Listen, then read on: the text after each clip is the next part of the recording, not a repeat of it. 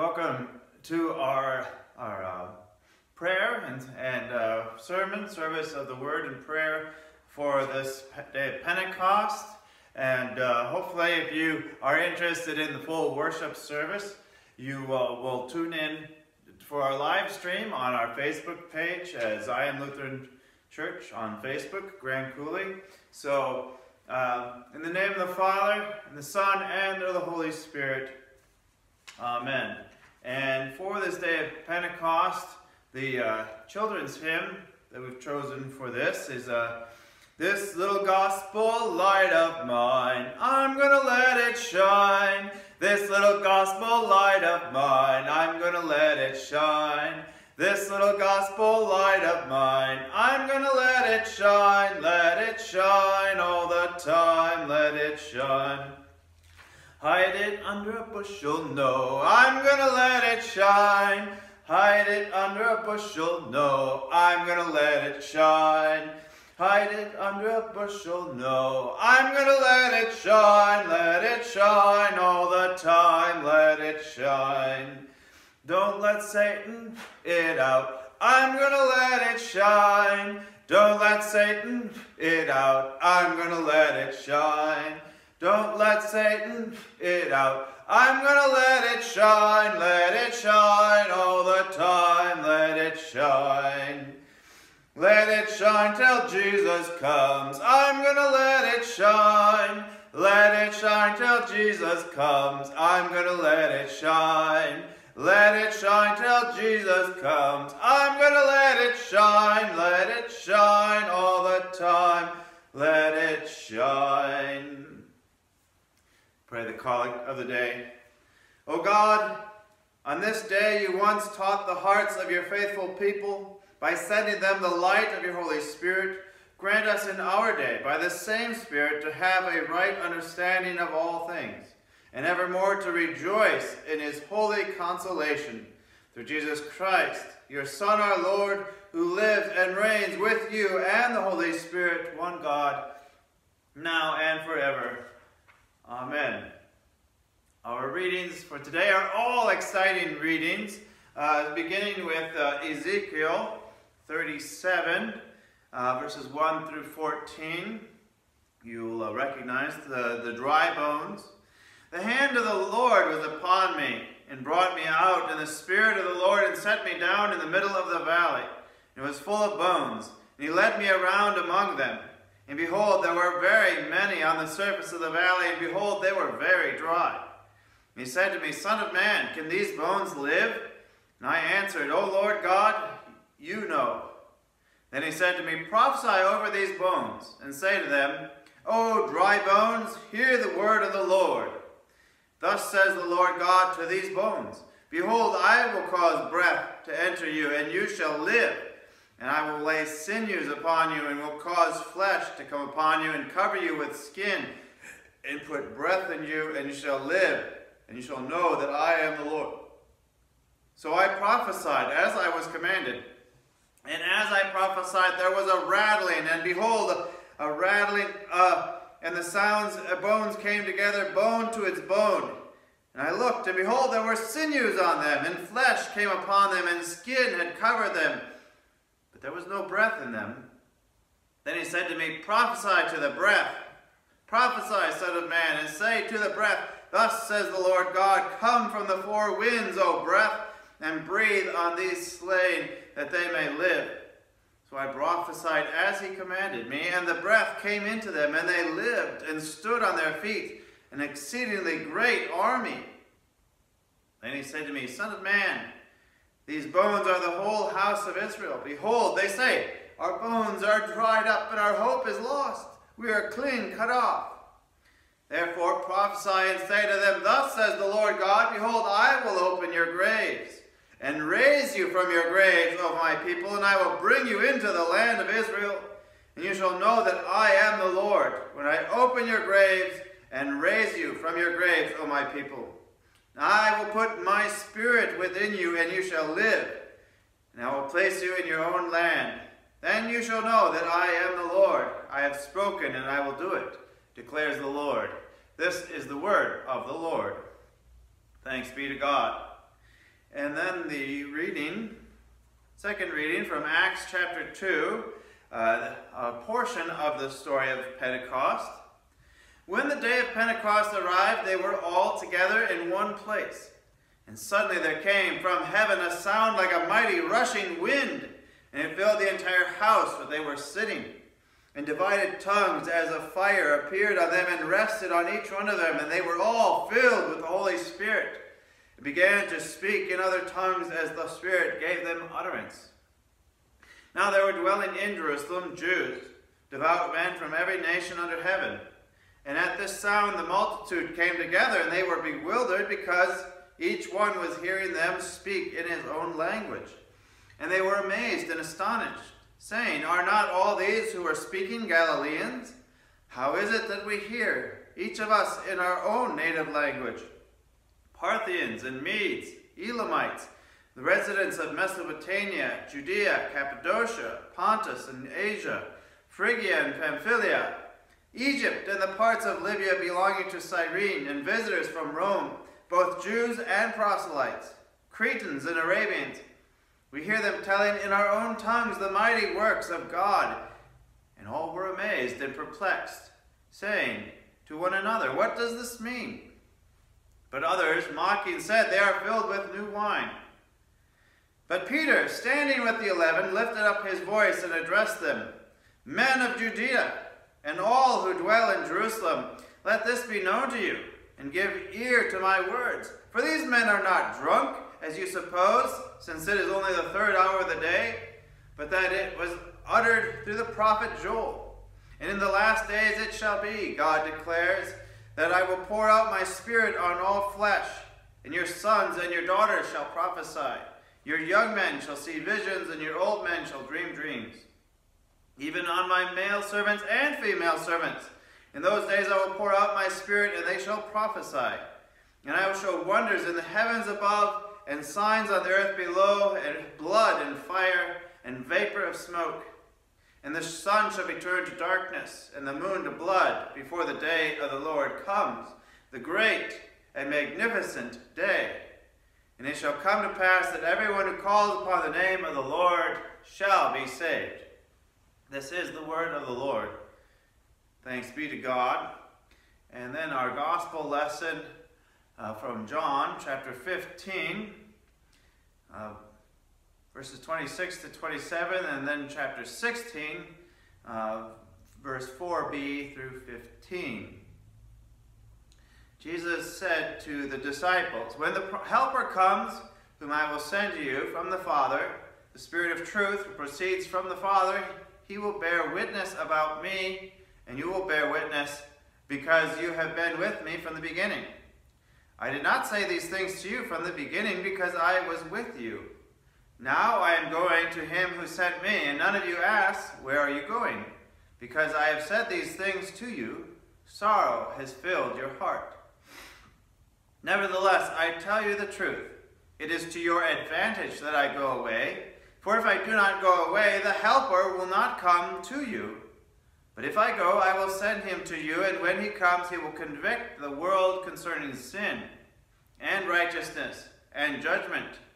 Concerning sin, because they do not believe in me. Concerning righteousness, because I go to the Father, and you will see me no longer.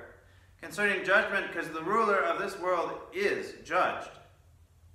I still have many things to say to you, but you cannot bear them now. When the Spirit of truth comes, he will guide you into all the truth. For he will not speak on his own authority, but whatever he hears he will speak, and he will declare it to you, the things that are to come. He will glorify me, for he will take what is mine and declare it to you. All that the Father has is mine. Therefore I said that he will take what is mine and declare it to you. This is the gospel of the Lord. Praise to you, O Christ. For our confession of faith today, we are going to use a portion of the small catechism, the third petition. That's the one that's appropriate for today, the Holy Spirit. If you have the Lutheran Study Service Book, the Lutheran Service Book, we're on page 323. So, what is the third article of the Apostles' Creed? I believe in the Holy Spirit, the Holy Christian Church, the communion of saints, the forgiveness of sins, the resurrection of the body, and the life everlasting. Amen. And what does this mean? I believe that I cannot, by my own reason or strength, believe in Jesus Christ my Lord, or come to him. But the Holy Spirit has called me by the gospel, enlightened me by his gifts, sanctified and kept me in the true faith. In the same way he calls, gathers, enlightens, and sanctifies the whole church of God, of Christian church on earth, and keeps it with Jesus Christ in the one true faith. In this Christian church, he daily and richly forgives all my sins and the sins of all believers. On the last day, he will raise me and all the dead and give eternal life to me and all believers in Christ. This is most certainly true. Grace to you and peace from God our Father and the Lord and Savior Jesus Christ. Amen. So, Pentecost, the arrival of the Holy Spirit. And what is the Holy Spirit? We have several names for him, different names: the Comforter, the Advocate, the Paraclete, the Spirit of Truth, and the Spirit of Life. And the Helper. That's the one that Jesus repeats several times today. So let's focus on that one, the Helper. How or what does he help? Well, it helps us to believe. That is, it helps to convert our hearts from unbelief to faith.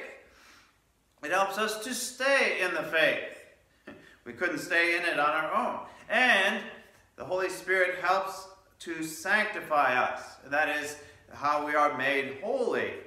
In the words of John that we focused on a couple of weeks ago, the Holy Spirit helps us to love God and keep his commands. That is, faith and obedience, sanctification. So I have been mentioning law and gospel several times over the last few weeks, as particularly as we witness to others about the good news, and it's also an important distinction in order to properly understand God's word as we read it for ourselves. But witnessing is not just us, it's the Holy Spirit helping us to speak God's word to another person. He helps us to speak law, or as John says in this verse, he convicts the world of sin. In Catechism, we teach a little acronym to remember this: SOS, the law shows our sin. Before we can be saved, we first have to know that we need to be saved. And sometimes that doesn't need to be spoken. You're with a person who already knows that they are, we might say, broken, that they need to be saved. They don't have to know the whole situation. They don't have to understand all the laws and all the sin that is affecting them. None of us ever truly understand all the sin that is affecting us. But if you find a person who is already convicted of their sins, as I said, you might call them a broken person, to keep speaking law to them, piling on their sins, will only crush them down to complete despair until they might believe that they are such a horrible person that God could never love them or forgive them. And we've met these people who say this, right? If God knows what I've done, he could never love or forgive a person like me. Now, for a person like that, you might say, well, God certainly does know what you've done, even better than you do. He does love you, and he does want to forgive you all your sins. He loves you unconditionally, not because of what you can do or what a good person you are, but he just loves you because he is love, right? He loves. That's the first part of God. And the first step in conversion to faith is conviction of sin. To see our errors, to realize that we are dead in our trespasses and sins. You have to know that you're drowning before you before you grab onto the rope or the life-saving ring that's thrown to you. Before you let somebody pull you into the boat, you have to be willing to be saved. I can think of many people that I've met that I think, well, this person is drowning in their sins. Their life is full of trouble. Whether that's addiction or some other thing, I suppose you could say all sin eventually leads to addiction. But as they say in the recovery programs, that if the person won't change until they want to, right? They have to want to change. They have to be convicted of their problem. It is the Holy Spirit that is already at work in that person to convict them of sin, or in the words of the Catechism, enlightening the person to their need for a Savior. So it isn't just sitting back. The Holy Spirit isn't just sitting back waiting for them to realize it themselves.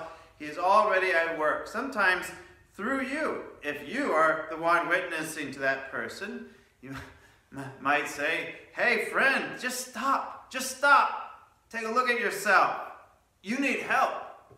Right? Now we all need help, right? We all need some help from time to time. More help than we like to admit.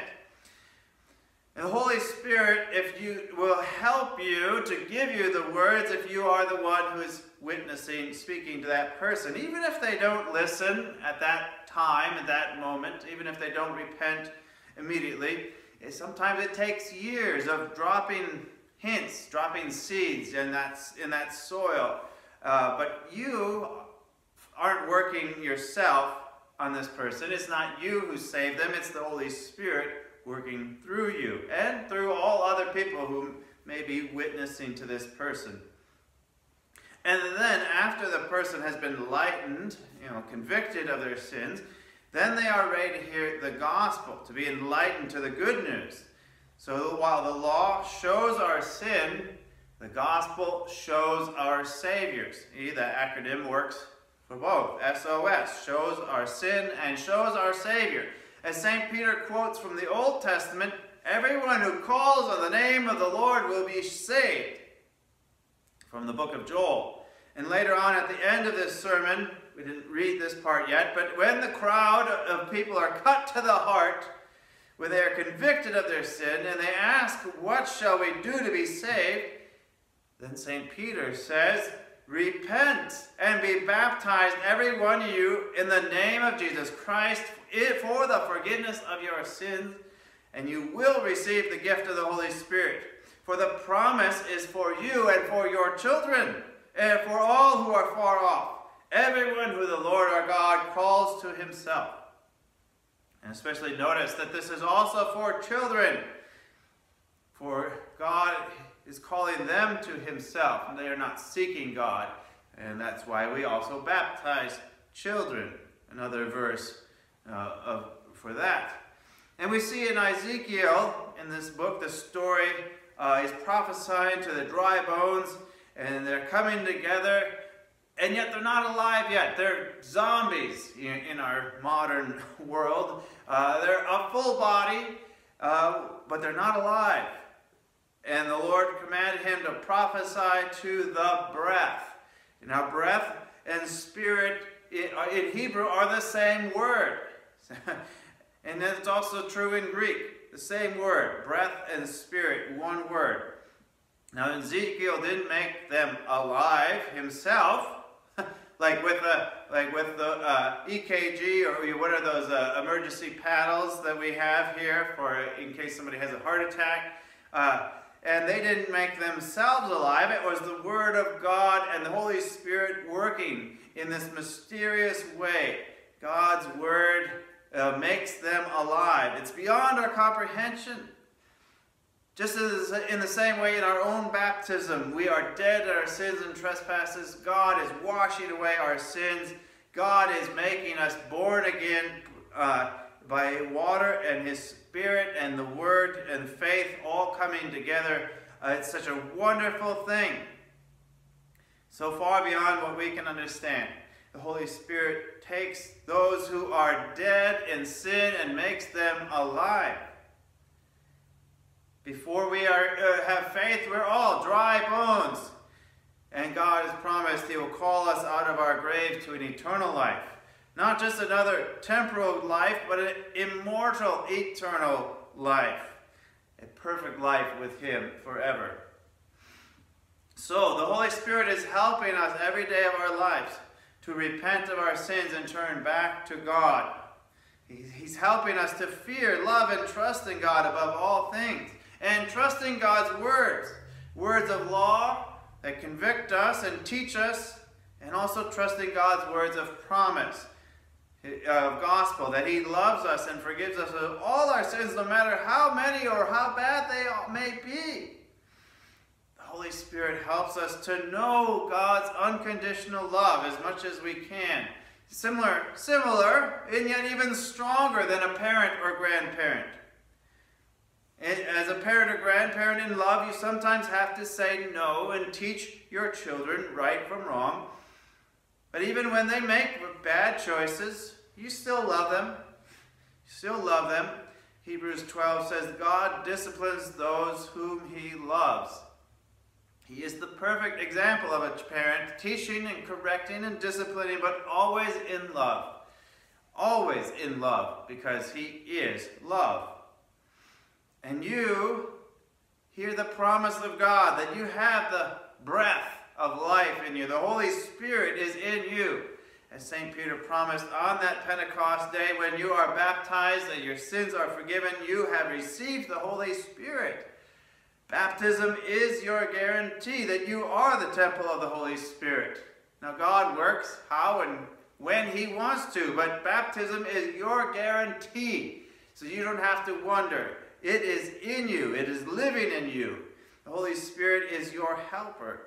You're not alone trying to earn your salvation, trying to love God, make yourself love God, trying to be good enough.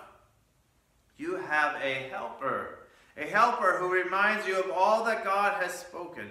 His words, both of law that convict you of your sin, and His words of gospel, His promises that you are forgiven, the words of comfort, the words that make you alive. And the peace of God that surpasses all understanding keep your hearts and minds in Christ Jesus. Amen.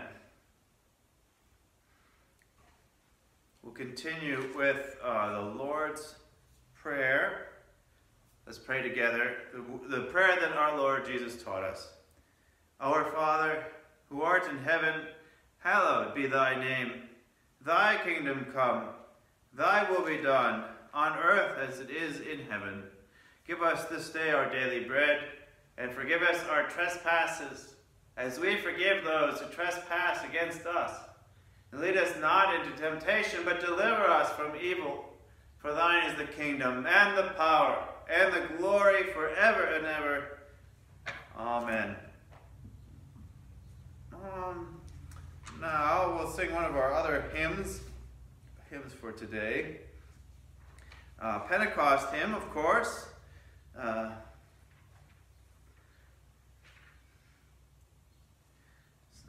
The Holy Spirit Light Divine, number 496, is a nice short little tune in the Lutheran Service Book, Holy Spirit Light Divine. Holy Spirit, light divine, shine upon this heart of mine. Chase the shades of night away. Turn the darkness into day. Let me see my Savior's face. Let me all His beauties trace. Show these glorious truths to me, which are only set known to Thee. Holy Spirit, power divine, cleanse this guilty heart of mine. In Thy mercy pity me, from sin's bondage set me free. Holy Spirit, joy divine, cheer this saddened heart of mine. Yield a sacred, settled peace. Let it grow and still increase. Holy Spirit, all divine, dwell within this heart of mine. Cast down every idle throne. Reign supreme and reign alone. Again, if you want to join our full worship service, all of our hymns and the full liturgy, please tune in to our live stream, 11 o'clock Pacific time. Find our Facebook page that I've linked to here. Now may the grace of our Lord Jesus Christ, the love of God the Father, and the fellowship of the Holy Spirit be and abide with you all. Amen.